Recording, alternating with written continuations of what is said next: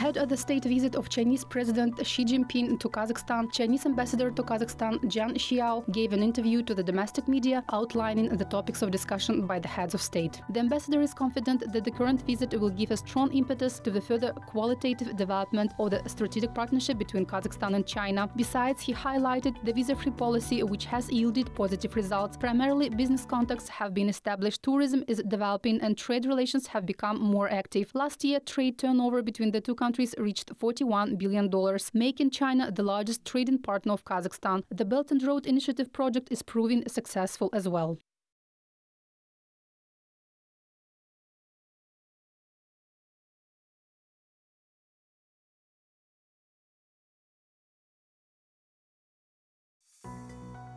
The strong economic ties and cooperation between Kazakhstan and China as neighboring countries that complement each other hold great prospects. In recent years, through mutual consultation and adherence to the principles of joint contribution and common benefit, the parties have enhanced Kazakhstan's unique status and significant role as a place where the Belt and Road Initiative was first announced. The two countries continue to deepen their extensive cooperation in traditional areas such as energy, mining, oil and gas, chemical industry and infrastructure. Kazakhstan and China are also greatly expanding the potential of developing sectors such as new energy, artificial intelligence, digital economy and modern agriculture.